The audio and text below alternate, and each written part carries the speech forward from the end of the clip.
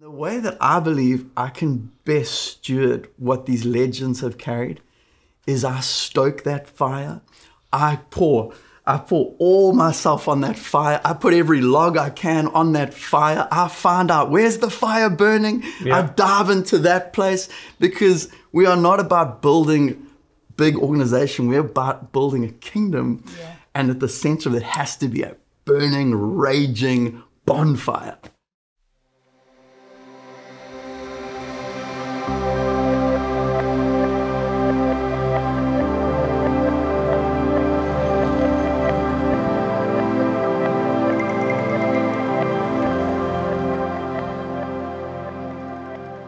Hello Bethel family, we are excited to continue the conversation today on legacy. Last time we had a conversation with some of our long-term senior leadership members here at Bethel, and today I am joined by some of my fellow newer SLT members. I have Hayley Braun, Richard Gordon, and Ben Armstrong. Guys, we're going to have fun chatting today about this house. We just love Bethel. We love what has been created here, what has been captured, how we've stewarded revival, and the presence of God, of course. Amen. We love the presence of God, and that's what we love to camp around and celebrate here. Why don't you just share a little bit? Maybe, Ben, you have come from the Weaverville days. And you've journeyed with this group of people longer than any of us. Can you tell us a little bit about your time in Weaverville? Yeah, well, I would say it was a marking time, definitely. I can remember we moved back when I was 4 years old. And I say back because my dad was raised in Weaverville. My grandparents were there for 75 years. So we have a heritage there. And about 4 months later, this guy named Bill Johnson came in up and took over the little Assemblies of God church there. And, you know, growing up in that environment, I thought we were a typical church. This was just normal church. This is what we do. We pray for the sick. We hope they recover. The interesting thing, Taff, it was super funny because we would line everyone up in front, just like we do here at Bethel Church. And we'd say, hey, if you need healing in your body, if you need breakthrough in finances, breakthrough in relationship, our staff and elders, we're going to pray over you. We're going to believe for breakthrough. The only difference was no one got healed back then and people got healed now. But one thing we never did was try and change or rewrite the Bible to be consistent with our narrative or our experience. And so we continued to pray, and we'd have simple breakthroughs. You know, the little ones like Sister Sally's backache gets healed, and that's our one testimony. We'd share it over and over and over again on the prayer line for a year before we got another breakthrough. Brother Bob's headaches gets healed, and that's 2 in 2 years. You know what we call that? A pattern. And we're like, okay, we've got a pattern going. We've got a trend. We've got momentum. The snowball is rolling downhill. And we were learning, we were exploring. I don't think we really were in this vein of prophecy and some of the things we're in now, but we called it, oh, they got a word from the Lord. And then we had people coming in like Dick Mills, Dick Joyce, Iverna Tompkins, even guys like Mario Murillo, who were known as an evangelist, but I learned more in the prophetic from that man than anyone else that came to that church, because he had a vision for the future of people that was so akin to God's heart and perspective that it just shifted everything, every way that I looked at cities, I looked at nations, I looked at individuals, I looked at my family. It just revamped everything. And we were in a little small mountain town, so it was kind of like research and development. We're just exploring together and doing it in the context of family. And so there was a bunch of that. I can remember growing up with the idea, we are meant to change the world. Now I know Weaverville was less than 3,000 people, tiny little environment, but we had it in our hearts as young children. It's our mandate to give away the gospel and to impact the globe. So it was fun. Yeah, cool. It was unique. I love you, Ben. You have a unique experience coming from that environment, the local town. Yeah. us three, on the other hand, we've traveled internationally we to go. come here. Hayley, what drew you here? Why did you come? She liked our cool accent. The cool. It's coming for the accent. It was to find your husband. It's actually the Cut our kids' hair. Yeah, no, I mean, I came here 15 years ago, which at Bethel, that's like dog years. So this is a really transitional environment. We're an apostolic sending house. So we send a lot of people.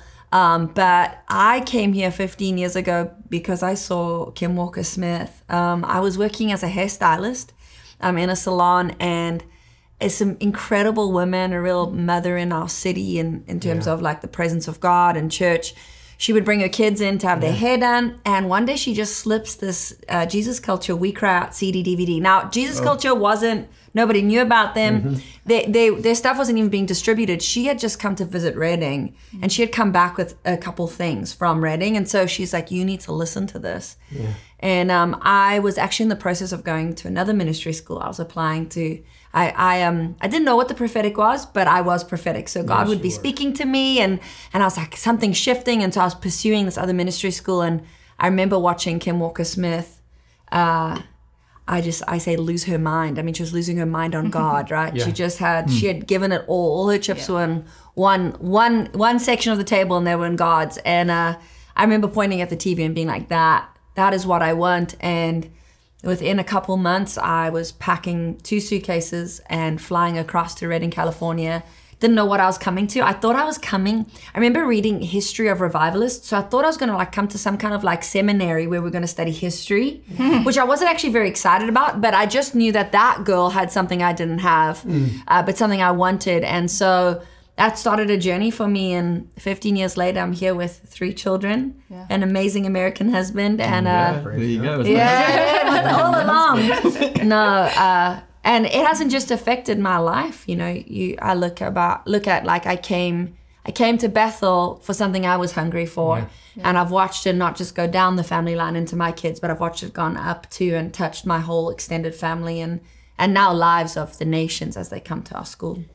Yeah, it's great to see your whole family come and visit at different times. Your mom and dad were just here recently and beaming at every moment of everything, and even your experience and your teaching and the revelations, and just hearing mom and dad right behind me and saying, wow, oh my God, I've never heard that before. Wow. That's incredible. You know, my dad, just real quick, my dad just called me, and he's starting to preach out of the Methodist churches around Port Elizabeth. And he's, nearing his 70s, and he decided to take a list of words of knowledge to this Methodist church that they don't operate in the prophetic or anything like that. He was teaching in the love language of words of affirmation, and he thought, well, what is more affirming than the prophetic? And so, and he was like, my dad, who is not visibly shaken ever, he told me, he said, Hayley, I was really nervous. And he ends up calling out these 3 words of knowledge, and people start getting touched by the Lord. And you just think about like coming from an environment, people didn't not teach it to us because they didn't want to, they just didn't know. And I think about what this house has done for my life personally, but now what it's doing to expand that, to press into these places. God is speaking, and he's speaking in a tiny little Methodist church in the middle of Port Elizabeth, South Africa, through a 70-year-old man who's been preaching all of his life, who is grabbing a hold of something in God, saying, it's not too late for me. I'm going to continue to pioneer. And I'm so grateful for this house and what it's done for my family. Yeah. Rich, you also came from South Africa. What were some of the key aspects of Bethel, or what was happening here at Bethel that drew you to come? I have a very unique wife. She is unreal. I don't think I've ever met anyone in my life like her. And she has this like Catherine Kuhlman anointing on her life. And we were married about 3 years, and it was always this time where I was like, I feel like part of my whole life's journey is to lay my life down so I could see her rise and shine. And there is something on her life that just the people we were around just didn't understand, didn't know how to steward. She would operate with the angelic. She would speak and like turn rooms upside down as this little 20-year-old. And I thought to myself, I wonder what could I do to see her like just be launched? And so I had a prophetic word by a prophet by the name of Julian Adams, and he said we go to a new place, a new country, we'd be equipped there, refreshed there, and launched from there. Come on. And in the moment, I was like, I think this is going to be Redding, California. 5 years before, I had a dream that in 5 years' time, we'd move to a new city, a new country. I'd live with a lady. We'd live with a lady by the name of Pat. Libby would study theology. I'd work as an engineer. So that 5th year came, we get the word from Julian. And in that moment, I'm like, the craziest idea would be me quitting my corporate engineering career and putting all my chips in to invest into this woman in the call of God in her life to come to Redding, California. And so they said a green card would take a year and a half. We needed it in 2 months. We got it in 2 months. We came, Libby started BSSM. I worked as an engineer, and we lived with a lady by the name of Pat. And so it felt like a destiny moment. Yeah, it felt like this destiny moment where we came here, and it wasn't like just a good decision. It felt like it was written like for us to come here. But I think I'm just like everyone that comes here. Like I wanted the fire of God. Yeah. And I watched my wife come home every day from BSSM, and she would cry her eyes out, and she would say, Rich, there's a place where what we always dreamt about, they actually do it here and they believe it here. Wow. Like from a woman in leadership to where leaders wouldn't be intimidated by like the gifts, where no control, where there would be a freedom for the Spirit to move. And she would come home crying and saying, Rich, we've dreamt about this, but they actually do it here. And I remember sitting with her, and she would cry, and I was working as an engineer. And then after a while, I was like, maybe I could actually get healed of some wounds that I had, and maybe the same thing was happening to my wife could happen to me. And so I went part-time corporate, and I took my time and I did BSM, and I was in your husband's revival group. Yes. And your husband changed my life. Like sitting in his office, I remember crying my eyes out, getting set free of fear of leadership. Wow. In your husband's office. And this place it's changed me and my wife's life. Yeah. And like Hayley, now we've got 2 kids here and a home here, and this is home for us. Yeah. This is like this ground, the soil of Redding, California. This is my kids will know this land. Yes. Yes. Yeah. Yeah, we moved 14 years ago, so we're a year behind you, Hayley. But we came with a 2.5-year-old and a 10-week-old baby. Wow. We packed up and left, and knowing that there was something more. We wanted the more of God, the supernatural that was happening here. That's right. We weren't seeing to the same extent anywhere else. And the stories that we were reading, the testimonies that we were hearing, the encounters that people were having, that's what drew us here. That's what called us here. And we're like, we have to, it's worth selling our home. It's worth picking up our 10-week-old baby and our 2.5-year-old and moving internationally. Yeah. And leaving family, leaving what is comfortable so that we can be in the supernatural, so we can steward the presence of God in a greater degree. And it was worth it. It was so worth it. And it's a privilege now to carry this torch and say, we fight for this. This is what we believe in. This is what we came here for. I say we came for the supernatural, stayed for the culture.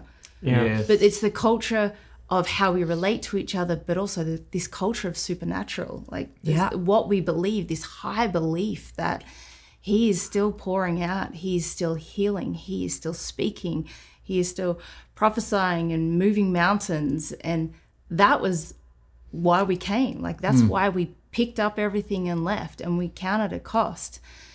And I feel like we've learned something from from the fathers of the house here too, about how to count the cost. Like they have paid a price for what we are stepping into.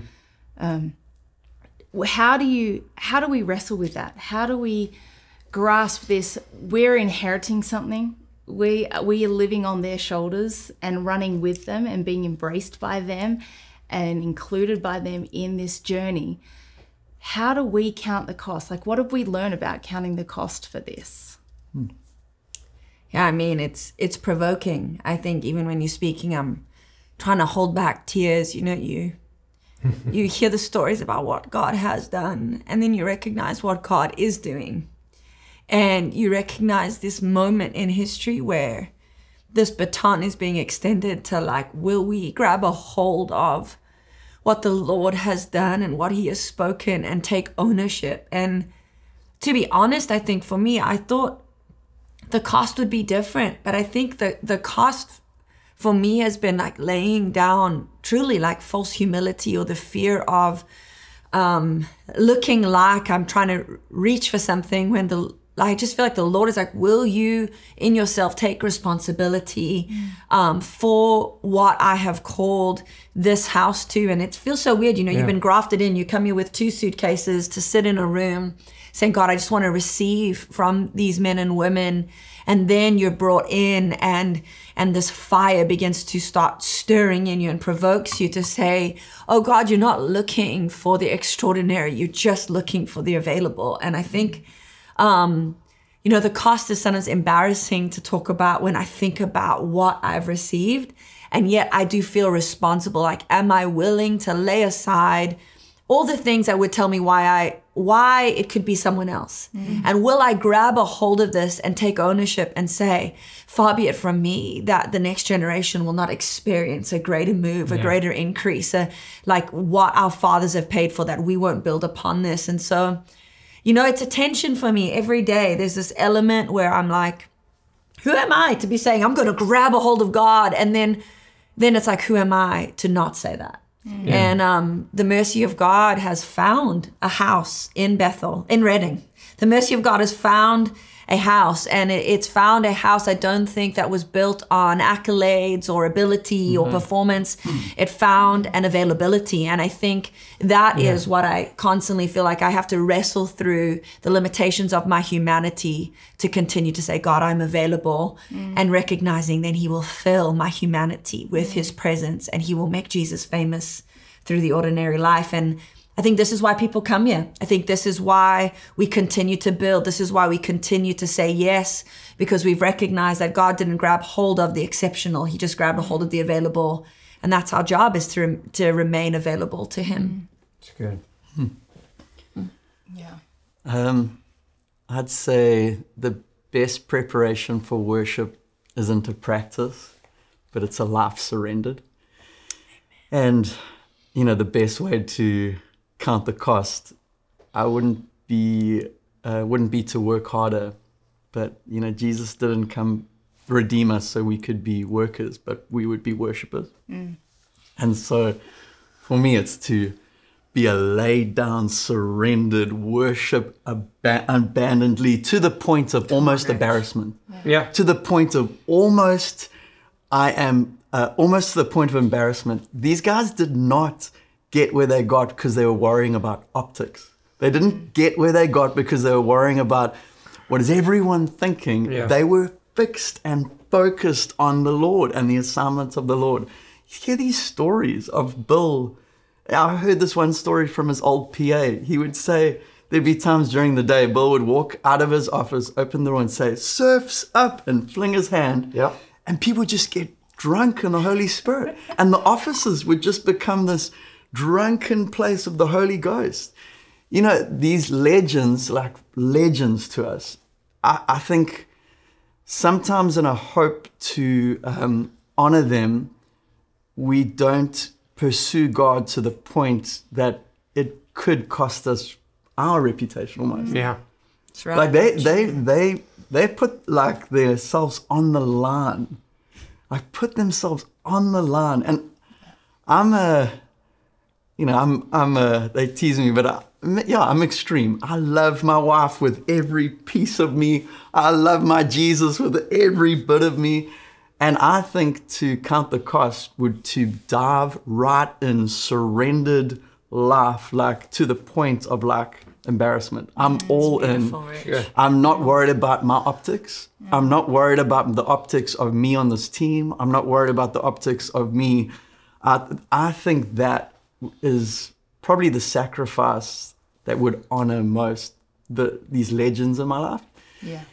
And I think the Lord, you know, people people came from all over. It's crazy, like the number of people that watch, the number of people that come, but they didn't come for a strategic plan. They came for a fire. That's right. They came for a fire, a burning, raging fire of God.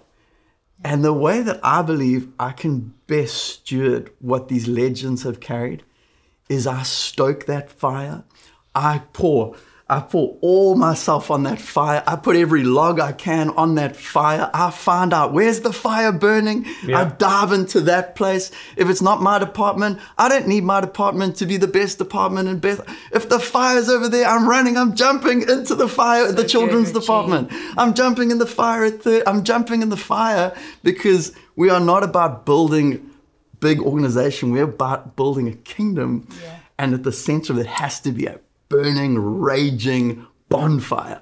Yes. So good. Yeah. Good, Richie. I think there's a price we pay initially to say yes to God, right? And we think we give it all. And then God shows us more of the kingdom and realizes in that moment when he shows us more of the kingdom, it's like you have to sign up again.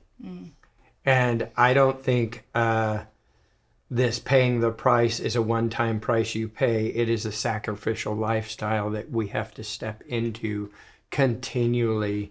And if I don't continue to pay that price, I actually abdicate my authority to lead because I'm not willing to do the thing that God needs in order to say, I can trust you. That's good. Will you give it all? And really, it is a trust issue. You're talking about the fire of God. I can feel it burning amongst us. In just the conversation, my face burns. And I want to get used to that, but I never want to get used to that. Yeah. I want to be familiar and in love with that, but never so used to it that you're not putting a demand for it all the time and pursuing that. And I remember in school of ministry, we had a guy named David Hogan out, which, we bring in incredible people who are hungry, who are wild in pursuit of God. And I was leading the day and David Hogan comes, he's done finishing and I'm supposed to close out his talk. And I start walking up the stage and then he looks at me, those David Hogan eyes, the wild eyes, like, oh, Lord of the dance, something is about to happen. And he looks at me fierce and he grabs me by the face and he pulls me in close and begins to whisper things in my ear and I can feel the fire of God just welling up inside of me. And there's moments like that where, in all honesty, you can put up a boundary for the presence and say, only this far will I go. Yes. And I sat there in that moment and I remembered some weird revival quotes like I would light myself on fire and people would come and watch me burn. And I thought, Lord, I don't want to light myself on fire and everyone watch me. If I light myself on fire right now, I want them to jump into the fire with me. Come on. This better be everyone. And I just this is on film. But I feel my face about to turn inside out. And I feel like the veins popping in my neck and my eyelids are turning. And I'm like, I'm just going to go with it. And I went, and then all of a sudden, the students in school, a majority of the students, at least 3/4 of them, rushed the stage. And it's like a bonfire of God's goodness. They tackle me, we're falling off. There's piles screaming. The power of God hits the place. And I remember laying in there just being melted by the fire of God and begin to sit there and I might realize, okay, the fire's going. It's not about me anymore. I need to crawl out of here. So I crawled out and I crawled under the chairs and just had a moment with God. And I think we need to be willing, like you said, to look crazy, not be worried about the optics, continue to pay another price. Because just when you paid a price, God invites us into more. And I think that's especially the longer we're in this, the more temptation there might be to salvage someone's your reputation, even our fathers, Yeah. and a sense of honor or a sense of duty. But our honor and duty is to actually go places they've never been before, Yeah. not just to walk the same trails they walked over and over again. Yes. That, I've got to build a path, and we've got to do that. And that means there's going to be some pain in that. There's going to be some effort. There's going to be some work in there, not because God wants to cause pain, but if you're pioneering, right? Thorns, thistles, you're pioneering a new trail you're going to cut. There's blood, sweat, and tears. But when we do it in family, in the context of this, all of a sudden, when Taff, you're in pain, I'm in pain. You know, when we're going through it, we're like, come on, we got this.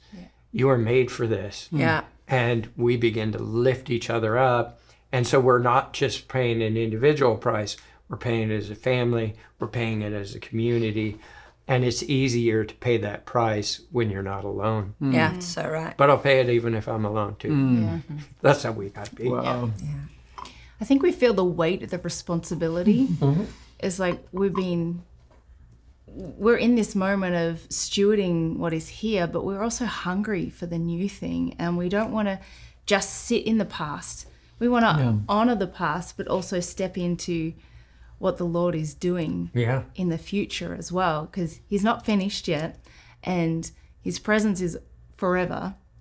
And I think we feel that weight of responsibility. How do we carry and honor the past, but also step into preparing ourselves? And you guys have talked about stewarding the fire within our own lives, and that is the ultimate responsibility that we have, is to steward our own fire and our own devotion to the Lord. But we also have a responsibility for a movement and for what the Lord wants to do. How do we balance this? Yeah. I was talking to Paul Mannering yesterday, and he said something profound to me, and I've been chewing on it. He said when Paul, the apostle, presented the gospel in the epistles, he referenced the Old Testament consistently to present the new. And when Jesus presented the new, he referenced the Old Testament to present the new. And even in the presentation of, I feel the anointing. In the presentation of the new covenant, there's this, exactly what you're talking about. There's this holding on to, we're not forgetting. There's this holding on. This is not just a new thing. This is a fulfillment. This is a fulfillment. This is a fulfillment of the Father's promise. And in my heart, I'm thinking, what were the promises given to this house? I want to be part of the fulfillment of the promises. There's prophetic words over this house that have not been walked into fullness yet. But in that same way, the presentation, and then, you know, through my journey of the movements I was part of before and observations of transition, I often see fathers feel like they can't coexist with sons and daughters. They feel like if they're fully themselves, they'll squash a son and daughter. And it gets to this struggle where essentially someone has to go. Someone has to like lay down. Someone has to, and I'm craving for a place where we can walk hand in hand. Because a father and a mother bring wisdom, and a younger generation brings zeal. But what would it look like to have wisdom and zeal together? Like, I don't want just zeal. Great, you can hear me. I'm like, I'm going to dive in the fire. I've got zeal. I've got this zeal for the Lord's house. Not that fire. But there's this wisdom that it's untouchable. I mean, what's on Bill's life? There's an apostolic grace for wisdom on his life. It's like I've never met anyone like it. And how can we walk together where we don't diminish the zeal, but we don't devalue the wisdom? And how can we hold it together? And I don't know the answer, but I'm inspired by the humility of the leadership team that we're part of. Me and my wife are the youngest, or the what would you say, the newest members to the team, and the humility of the whole team, including those that have been there longer. I'm like, wow, just Yeah. I think it must come from wisdom. Yeah. Wisdom and humility. Ben, can you talk a little bit about your transition as a son of the house to becoming a father of the house? And you are a father. How have you You're a navigated dad. that? Like, how has that transition been for you? Oh, super easy. It was super smooth and, you know, it just was like Just step it was right just in, natural, yeah. you know. No, I think that was. I feel like myself. I'm 50 years old now, just turned 50, and I do feel like I'm a bridge generation a little bit. I'm in between the older generation and that younger generation who are coming up in leadership, and we're all going to be a bridge generation at one point in our life. You know, we'll all hit that spot, but the interesting part of a season of that is you've got to be willing to be walked on. And so there's a little bit, a bridge gets walked on, driven on, right? It's actually there to support the transition of things. And if we get really prideful and arrogant, we just get frustrated, even in the baton handoff, because we're like, hey, let go of it, you know, or we fight that thing. But we've got to learn that tension that Richie's talking about is the value for generations and the value for history. One nice thing on my life is one of my favorite things is this thing called context. Yes. And I'm a learner. And so I love history and I love to learn the benefits from our past and the mistakes from our past and hopefully make some decisions that would transition us. And I think one of my helps in transition was as a young prophetic guy, I was pretty arrogant. I think young prophetic people have a tendency to, just because they're able to see the future, get really frustrated with everyone else who's slow to get there. And so we're so living in the future that we don't have patience for people's process. And one of the biggest transitions came when I was invited to be a revival group pastor. Oh, my first 2 years, I was just trying to fix people's problems, tell them everything about their lives and the solution for it. And then I began to realize, oh, anytime there was opposition to what I said, people would reject it because they didn't choose it. It wasn't originated from them. Yep. And I needed to fall in love with people's process. And I needed to be patient. And I needed to trust God. I was trusting more my ability to see future and make things happen in people's life than see the future and breadcrumb people into that, because I know they're powerful, they're anointed. And really, that was a big transition season. 7 years of pastoring taught me to fall in love with people and their process. And then people would come back to me and say, don't you see this about their life? I thought you were prophetic. And I'm like, of course I see this, but God was patient with me and my process. Don't you think he's working on that? I think he's working on that, and we can trust them. Yeah. And so that shifted a bunch. And when I became, my goal as a young man was to become the most positive person in a room. Wow. And I wanted to believe in people. And that automatically gave me a heart of a father or mother, you know. And it shifted, and it's a healthy thing for all of us to go through and grapple with that. And I think even our older senior leaders who are now transitioning from fathers and mothers into grandfathers and grandmothers are actually having another historic shift. These are historic seasons of our life. And when we're first stepping into it, maybe there's a little, I'm still young. I'm not a dad. What are you talking about? You know, and sometimes we reject those, but we need to actually honor some of those titles and then ask the question, God, what does that look like in your hands? And what does that look like to take it to another level? My dad did a good job with me. He was a great dad, very loving. But there's some things that I get to take to another level with my own children. Yeah. I think we all get to do that. And that's part of the Abraham, Isaac, Jacob, Joseph, kind of this legacy of the generations that hopefully we would build upon, not have to relearn everything. Great. Yeah. I think the fathers and mothers of this house that have been here long term are so invested in us being fathers and mothers that it's such a beautiful journey together. And I love that they're invested in us, they're pouring into us and calling us higher and wanting us to step into all that God's placed on our lives. Yeah. Hayley, where are you seeing God move at the moment around Bethel? I know you're also traveling as well. Like, where are you seeing the Spirit moving? What are you seeing the Lord is doing at the moment? It's so interesting, even you're talking about like holding on to the old while moving into the new. Yeah. And then travel and all this. Like there's this, okay, so I'm obviously prophetic. So I do have this feeling of when God is doing new things or he's highlighting things in seasons.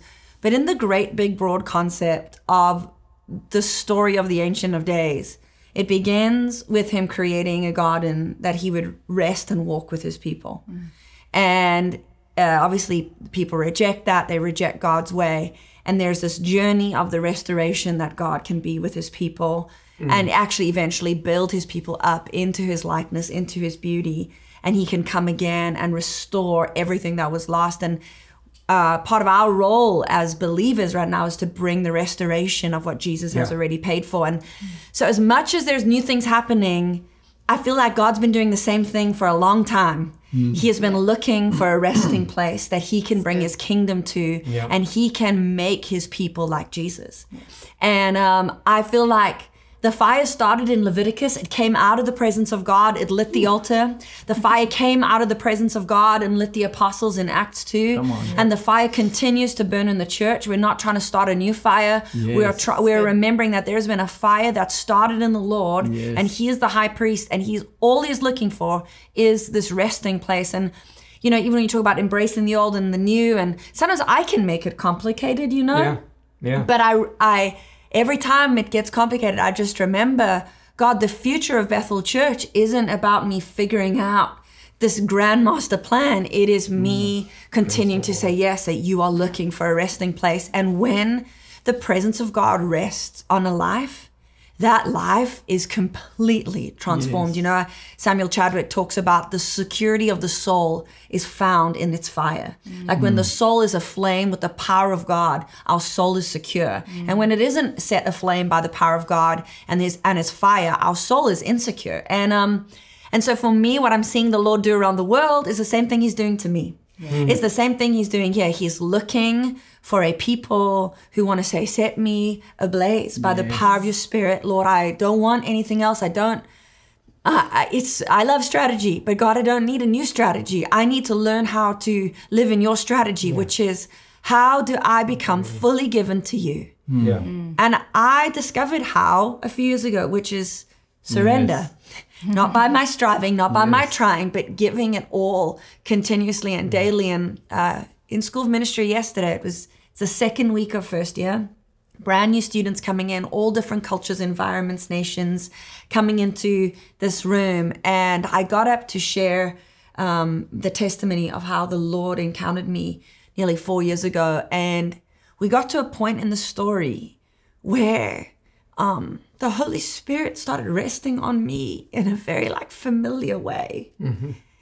And you just recognize, I'm up here teaching and here you are coming to me. And as he started resting, as I'm sharing this story, the whole room shifted and you see these students who are brand new to our environment start running to the front. They start running and it just calibrates you again that all he's looking for is a resting place. And when we don't resist him, when we don't look past him, when we aren't in a hurry to get to another thing, but he is the one thing. And, you know, Bill Johnson said many years ago, God, if you touch me, I will never change the subject. And I think my greatest desire in traveling to the nations and leading school of ministry and what it means to carry the baton with as all of us in this house is, God, I remember what my dad said. He said, if you touch me, I'll never change the subject. So Lord, I'm not going to change the subject. It is your presence that transforms life.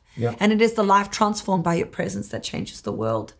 And I think that's what I see God doing today again, it maybe is a new vernacular, like a slightly different language. Maybe we're speaking to a different generation who's dealing with different things, but ultimately we're all just trying to find the communication, the way of saying, let's give our all to God so that we can become his resting place, so his fire can burn in the church as he desires. Yeah.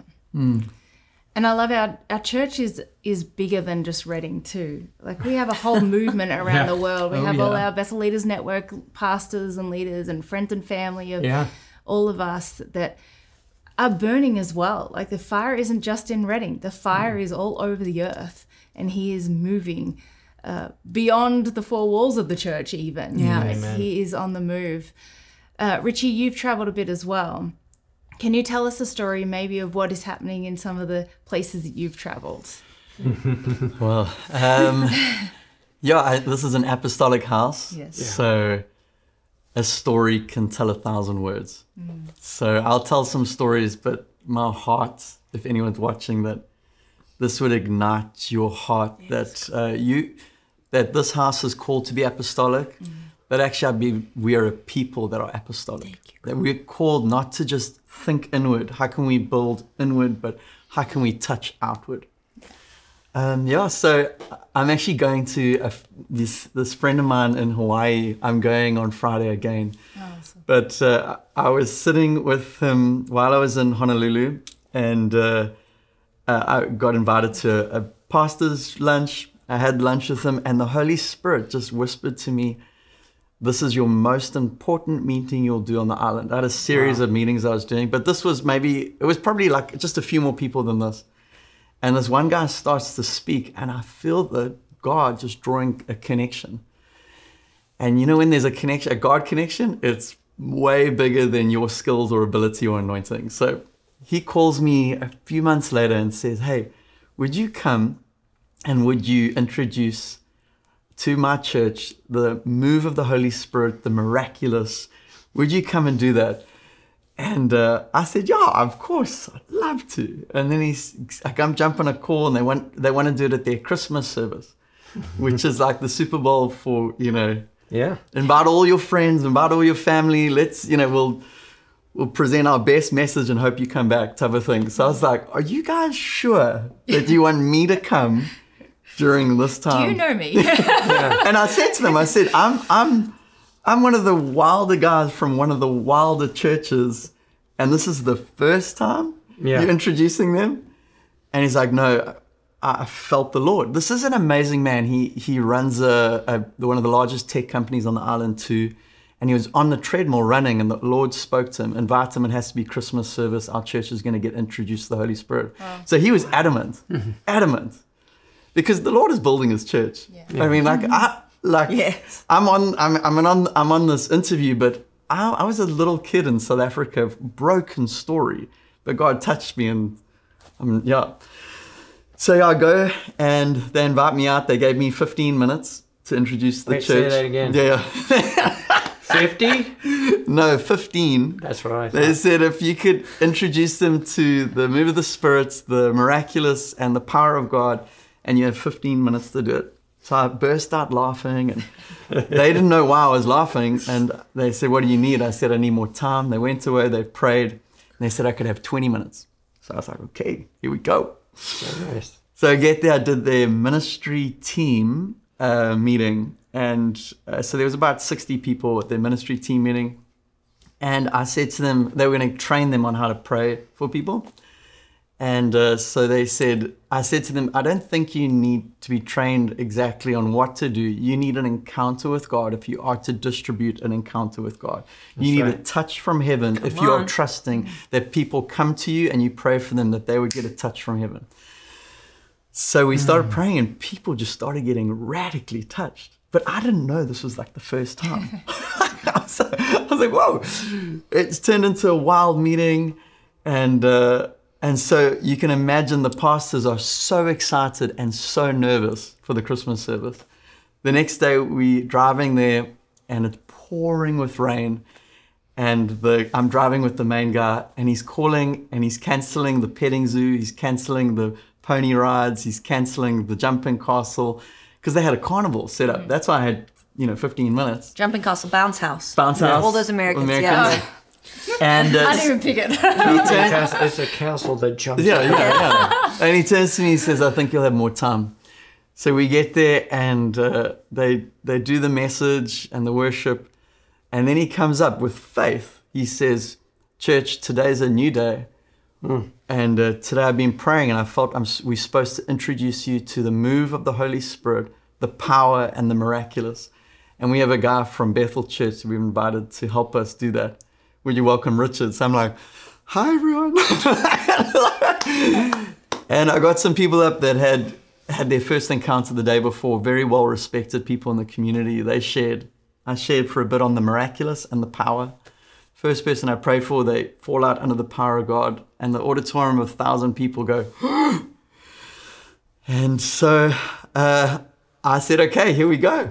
And I said, if you want to touch from God, if you need a miracle in your body, I want you to rush the front. This church had never done rush the front ministry. So with 1,000 people in the room, the leader said to me, expect maybe 100 because they're not used to this. 700 people rushed the front, hungry for a touch from God, believing that they could get healed in their body. And for the next 3+ hours, we just saw people get touched for their first time, miracles, a tumor dissolves, like just boom, boom, boom. And for 3 hours, the local body and me are praying for people. Wow. Yeah. The local body seeing miracles. Yeah. That's right. That's The next week they asked me, what do we do? Like, because I believe an apostolic house doesn't go in and just have a boom. They go in a lot of fire, and that fire continues and is stewarded by the local community. And then what do we do? I said, well, where did you feel the anointing? They said, when people rushed the front, when the locals prayed, and when we shared testimonies.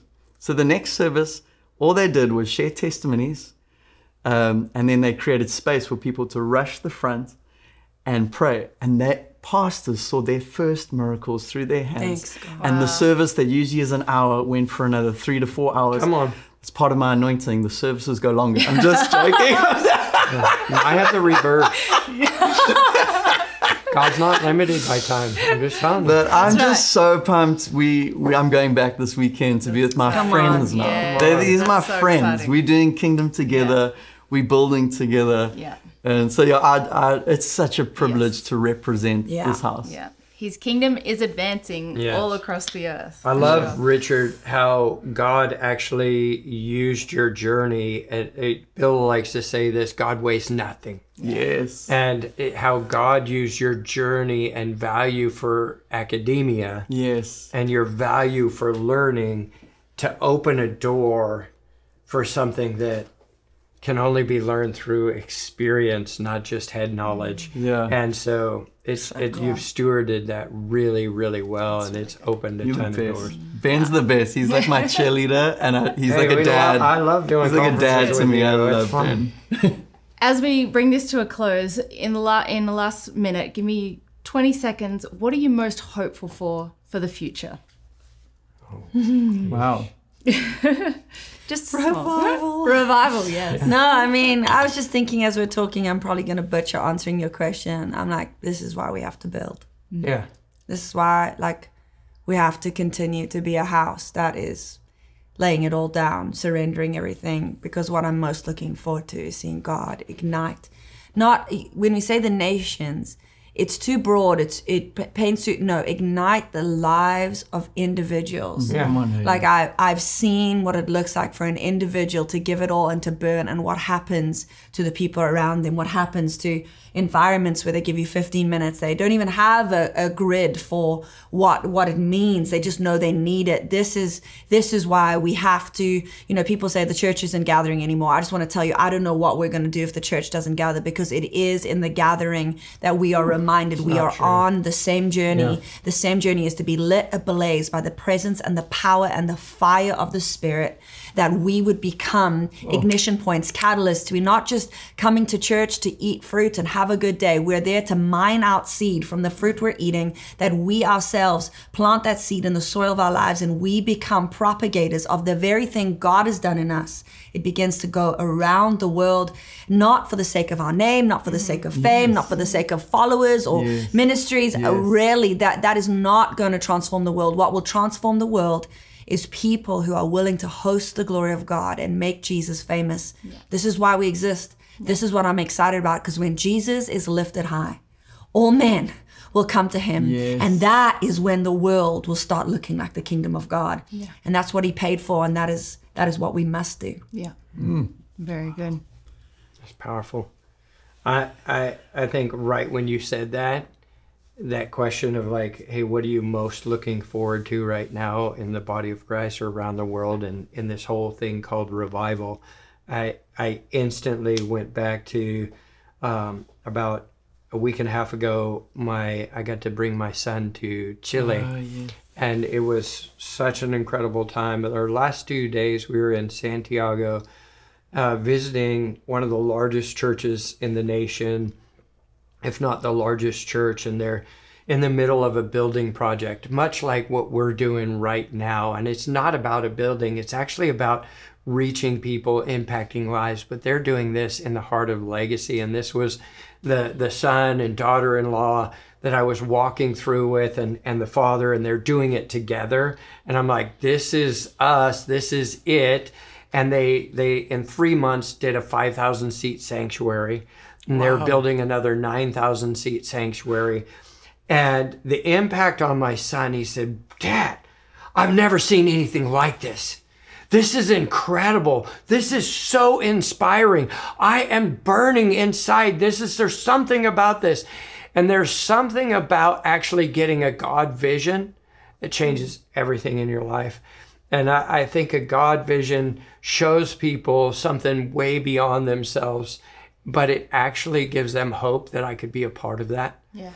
And in God's sovereignty,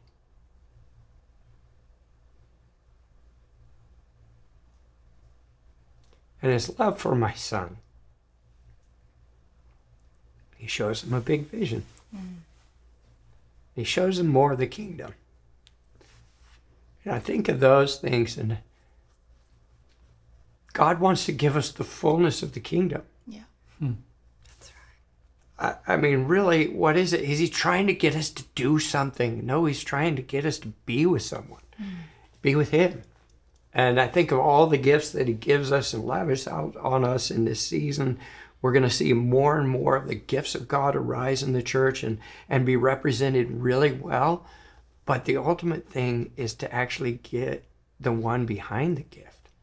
It's the giver of the gift. And I want to see my family get the fullness of that. I want to see that in every family, every church we go to, every place we invest in.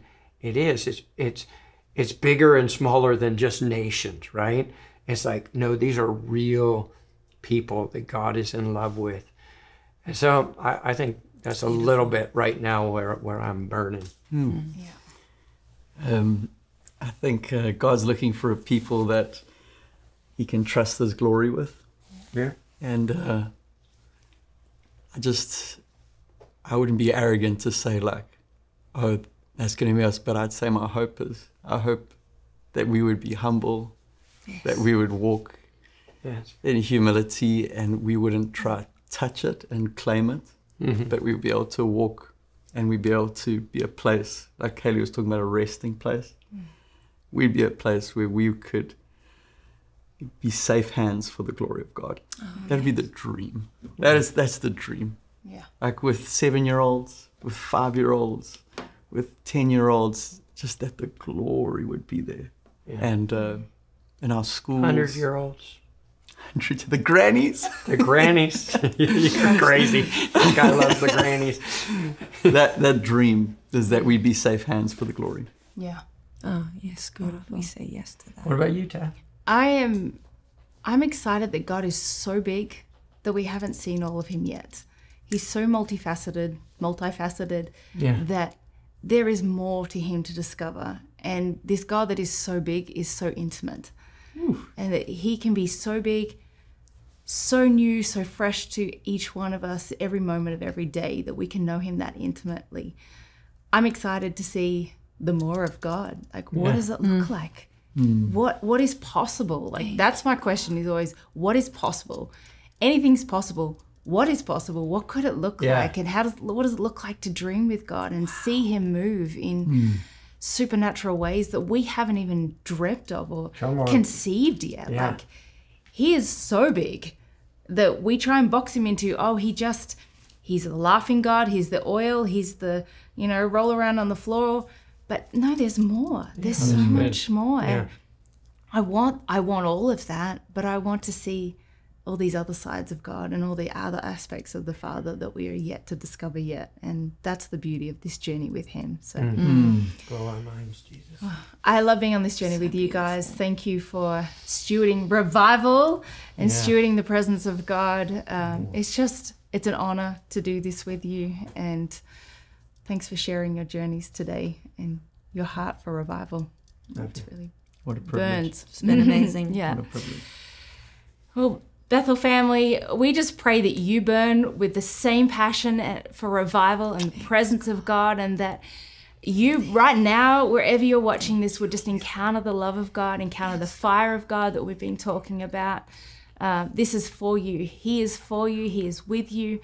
And we just believe that greater things are ahead. Greater things are yet to come. Yes, Lord. And we have you in mind as we seek the Lord as well.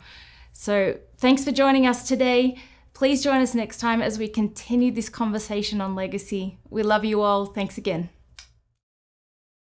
I just felt like there's an anointing here that, like I when you agree. export, you don't want to export information, you want to export anointing. Yeah. And it's the anointing, and it feels like there's an anointing here. And so maybe I just like, why not? We just start praying together and just I agree. just have it rolling and just yeah. Thank you, God.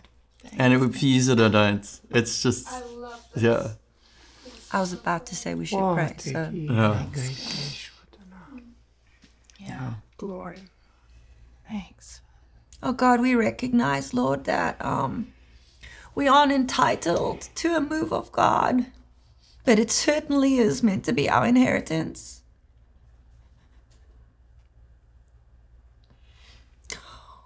God, I pray that you would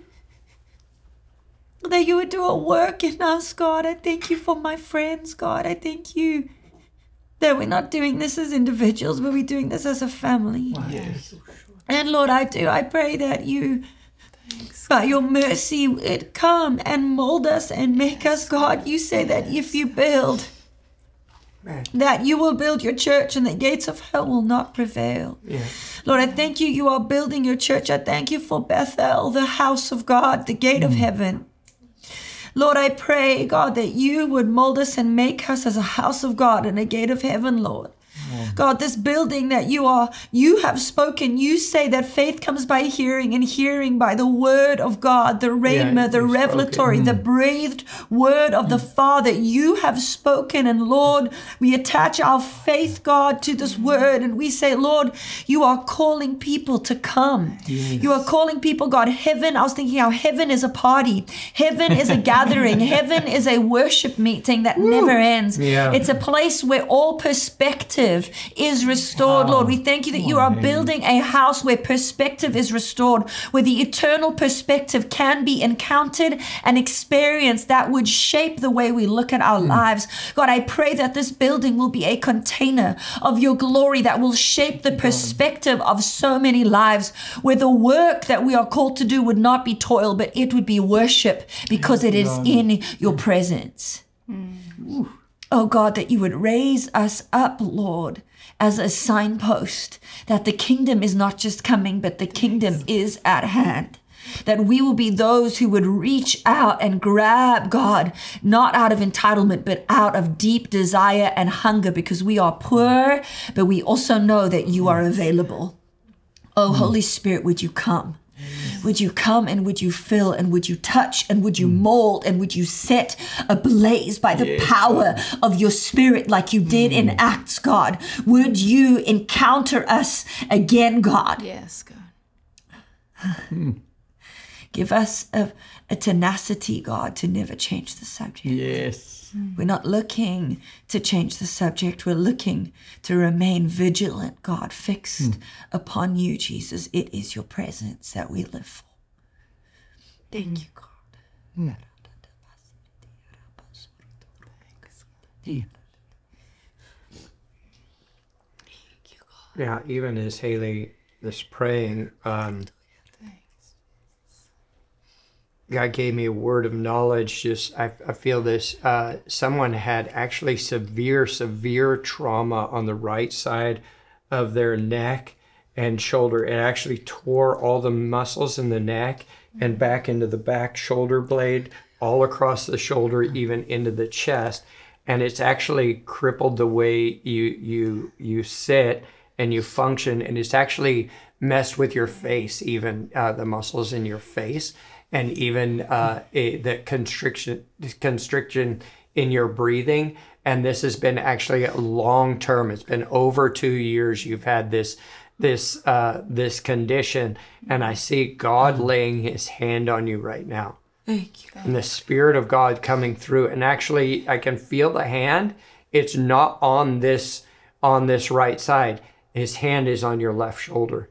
And he's actually healing right now. He's healing broken and severed relationships and places where there was pain, to where it was almost like, God, I can never forgive that thing, and God's giving you a new grace to forgive. And as he does, there it goes. Your neck is just coming straight, and there's healing coming throughout, and there's a warmth coming through your right side, all through your body. And it's almost as if that sharp pain in the right hand side of your chest just lifted, like it just got pulled out. Something that was trying to sever your ability to connect with God has just been restored. And here's what's crazy. It even in your nose, something messed up in your smell, in your ability to smell and your ability to breathe through your nose. But all that's being restored, and your nose is being restored as well. Take a deep breath of the Holy Spirit. Oh, there it goes. Thank you, Jesus. Thank you, Jesus. Ben, when you said the word forgive, I just felt like there was something on that there's so much unforgiveness that is causing bitterness and rife and strife in families and conflict. And I mean, it's probably pretty evident around the world, but we're talking about this communion revival as well. And I just feel like there is about to be an outpouring of forgiveness where there's just going to be a flood, like the mercy of God is going to fill people's hearts and their minds, and that they're going to start forgiving people, that we're going to step into, communion. The cross is all about forgiveness. Like, we are forgiven as well as healed, Thank you. But it's all about us being forgiven for our sins. And I just feel like that there's a movement of forgiveness that is coming across the world right now. We just declare today is the day of forgiveness, that hearts would melt, hearts would soften, that walls would come down in relationships, that there would be a movement where people are just reaching out to one another, that we would see each other as you see each other, God, that we would see with your eyes and not the eyes of hurt or misunderstanding or judgment, but God, that there would be a forgiveness in our hearts and our minds that would break these barriers and break open the wells of connection and communion and community and family. Let family be strong again. We declare it across the world. Let family be strong again. Lord. Let family be the place where your spirit pours out, God. where bonds are formed, where covenant is formed again, God. where covenant has been broken. We say covenant be formed again in the name of Jesus. In Jesus' name. I keep seeing a picture of the building, but it's the people inside the building that are anointed. And I see a fire coming upon people. In the old, he anointed a building, and in the new covenant, he anoints a people. And so God, I thank you. You haven't anointed a vision statement. You haven't anointed a mission statement. You haven't anointed a structure, but you've anointed a people. And God, I thank you that people would walk in and there would be a glory that would touch a people, God. I thank you that you're going to draw people from the nations, God, from Brazil, God. You're going to draw people from Argentina and Chile, God, and Australia and South Africa and Europe and across America, God. And there's going to be a drawing because there's a fire that you want to put upon a a people, to send them out. I thank you for the call of God to be an apostolic house, a sending house, where John the Baptist baptized with water, natural elements, but Jesus came to baptize with fire. And God, I thank you, Jesus, that there would be an anointing of fire upon people that would be sent out, that would baptize not with natural substance, but with a fire that would transform environments and businesses and education environments and the arts and industry, Lord God. And we thank you, Jesus. It's bigger than a church. It's a movement of people on fire being sent out into the workplace, being sent out into the nations, Lord God. I thank you, Jesus, that there's going to be a people that get set alight on fire. I'm thinking of Gen Z and I'm thinking of Gen Alpha. That's I think it's like 14 and under. And I just see these young people like 6 years old, 7-year-olds, 12-year-olds, 14-year-olds under the power of God, getting set alight, getting a call of God to be a minister, to getting a call of God to be a prophet, getting a call of God to be an evangelist at a young age. And I see the Lord lighting fires upon a Gen Z and a Gen Alpha generation. God, I ask, God, even for that generation, God, I ask that there would be a grace given to this house to steward just encounters for that generation, God. I thank you what you did through Jesus Culture. I thank you what you're doing through Bethel Music.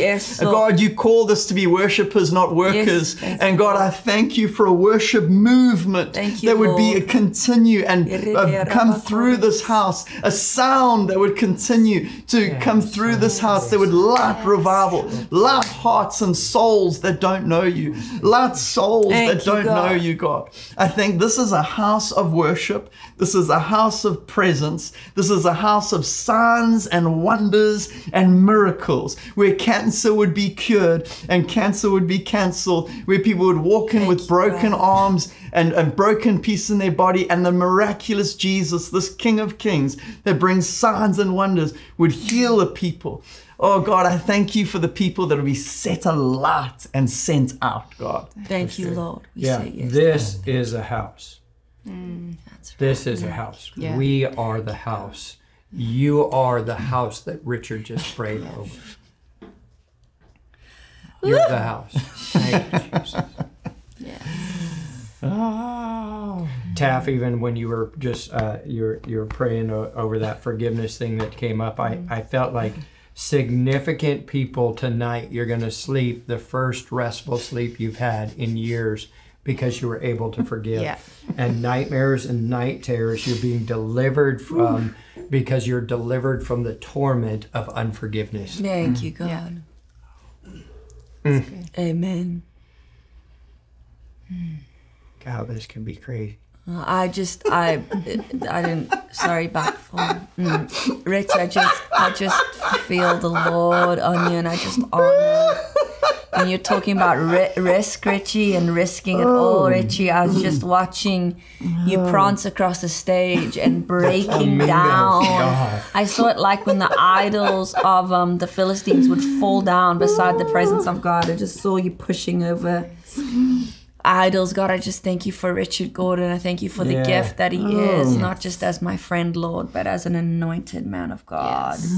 Thank you for a revival that is in his bones, Lord. I pray, God, for a marked favor and authority to come even in an increase right now in his life, God. And I pray that you would anoint him to begin to pioneer through, God, with great risk in our environment, putting all his chips, God, in front of you. Lord, I thank you that he's already done that. He's already said yes, Lord. I thank you, Lord, that there's already he's already making a spectacle of himself. You're making a spectacle of him. But Lord, I pray you would magnify that, Lord. I pray that you would increase, that the eyes of a generation would be turned towards a life laid down, God. I just honor Rich. I honor the leadership on your life. I honor the anointing, the grace.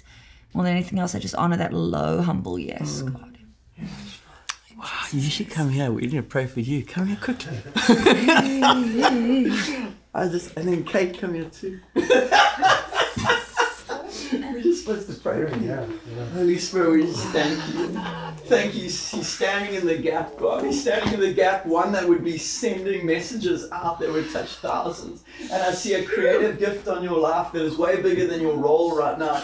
And I see the Lord anointing you as a consultant beyond this role. And I see God saying, oh, you've humbled yourself in this position, but there's an anointing much bigger than yours. That's why you've been called to an apostolic house. That's why you've been called to an apostolic house, not to pick up a skill or ability, but to pick up this grace of the apostolic, because you're called to consult out. And there's this fire that rests upon you. Right now, God, we thank you for an anointing that would rest on him. God, you're not just keeping him here, but I do see something that where this will be your land, but you'll go to. And there'll be an extension of this role, and there'll be this like apostolic going, this consulting that will come. People will come to you and say, what are you doing? I need to learn from that. Thank you, God, for that anointing resting on them right now, God. Thank you, God. Oh. Thank you for a strong man. Thank you, Lord, where the enemy sought to bring weakness and fragility to areas in your life as a young boy. The Lord has raised up a strong and a mighty man, strong in God, strong in the Lord. Holy Spirit, would you anoint him? Would you pour out the oil of anointing, God, head to toe? Holy Spirit, would you put him on like a glove like you did Julian, Lord? He said yes. Wow. Yeah, and even as we're praying, and Richard said, you're being called out. I believe this is a call to everyone, that many of you are you're being called out right now. God's setting you apart. And Chris just had a word about a trumpet call, that he was supposed to sound a trumpet for those that are supposed to be here, for those that are supposed to actually be a part of the work that we're building here.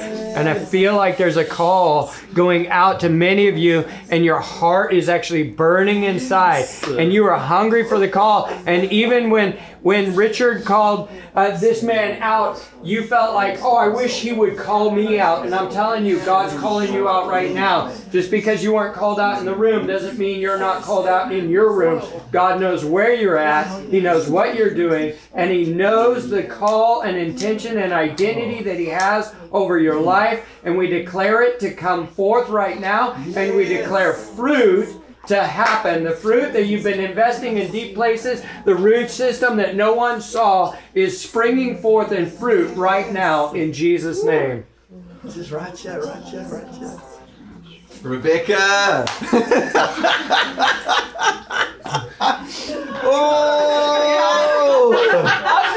Oh, it's an easy yoke. And when there was a heavy load, we declare in Jesus' name, it's an easy yoke, God. Oh, everything under the anointing is actually easy. When He gave His presence, He gave the couplet of rest too. We declare a rest for your husband, a rest for you. I thank you for a fresh grace. Even this little right thing, this window into a possibility of the building, it's about the encounter. God, I ask that you would be so wildly touched, sustained by the manner of heaven, which is the joy of the Lord, and encounter. I see a sustaining joy like manna from heaven that would be given to you, and you're like, whoa, I just feel the Lord consistently. And the Lord says, in a place where it's almost like, how am I going to survive? God says, watch, I'll give you manna from heaven. I'll give you the joy of the Lord, which is our strength. And there's going to be a strength that comes upon you on the floor. There's going to be the strength that comes upon you, and you're like, oh, things seem a little easier right now. Holy Spirit, we thank you for that fire resting on it right now, God. Thank you, Holy Spirit. See a rod being put in your back, and it's being strengthened, but it's a flexible rod. So it's got strength, but it looks like a gummy. Like it just has the ability to flex in any direction, but it has the strength of the strongest metal rod that you can. There is a strength and a flexibility coming to your back, into your heart, into your mind, into everything that you do. There's a strength and flexibility coming. Thank you, Lord, for peace, God. For ease.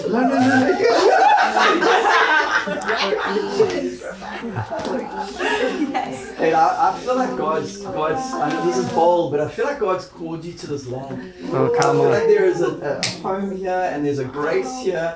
and there's favor here, and I feel the hand of God just resting upon you, even you being in the room today.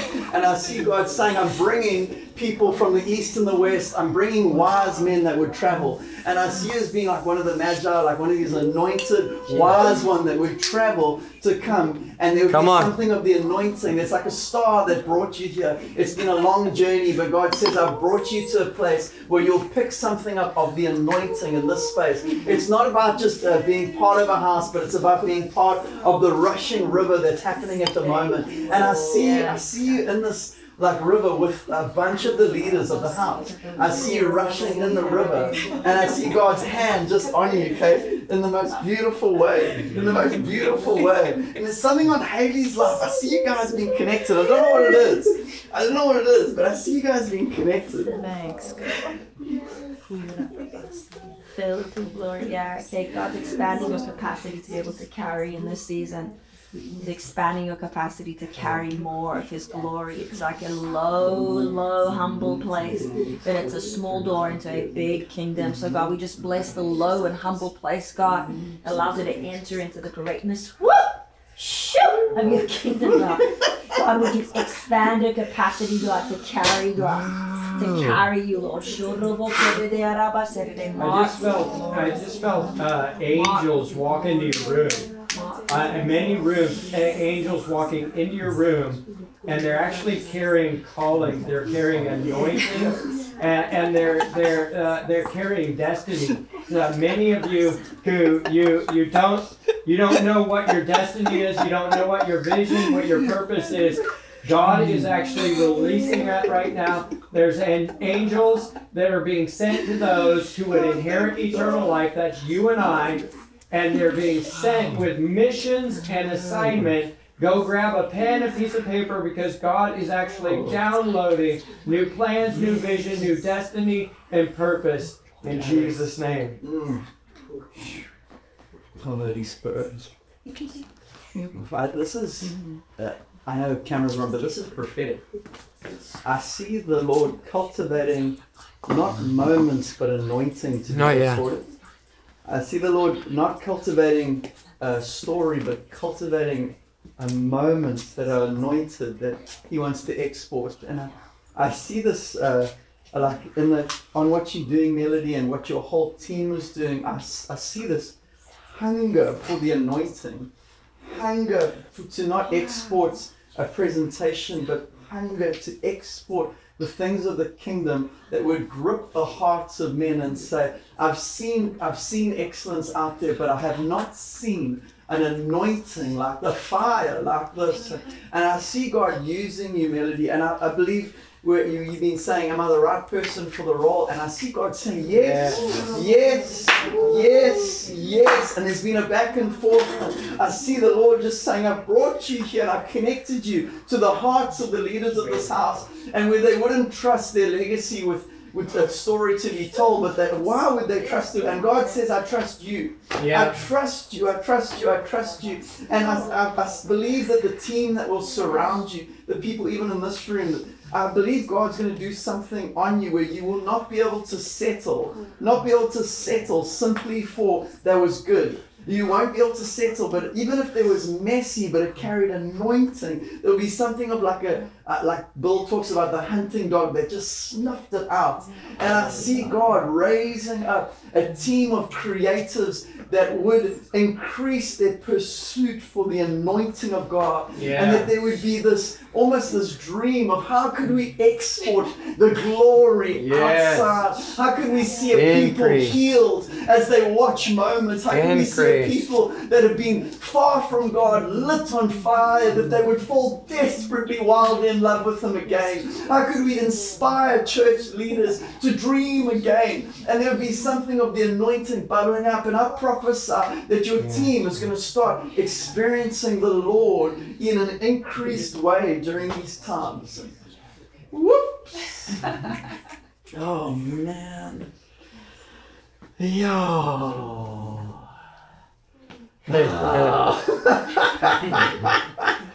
Oh, and I just thank you, Jesus, for the house of Bethel. Yeah. And for a crazy bunch of people a crazy bunch of people that came from a mountain town that would believe for something. That didn't care what people would say about them, but would say, we want God no matter the cost. Yep. Oh God, thank you for the crazy mountain men. The crazy. And God, I pray that you'd anoint a generation, a Gen Z, a Gen Alpha, to be mountain men, to climb a mountain of the Lord and ascend a hill, to touch like a place of presence, a Zion, a place of glory. Mount Zion. Worship. The worship. Oh. Yeah, I was talking with Ray Hughes just recently and about some things, and one of the things he said is Mount Zion, the worship mountain, is the 8th mountain, and all other mountains revolve around that. Wow. And that's what we're wired for, is the worship of the Lord. Wow, say that again, the Mount The Zion. eighth mountain is actually Mount Zion, and all other mountains revolve around that. And that mountain of worship. Because this wired for phrase worship. we keep coming in my head, we are not, he didn't redeem us to be workers, but he redeemed us to be worshipers. That's it. Yeah. Whew. Alex, I just love Alex. Go team!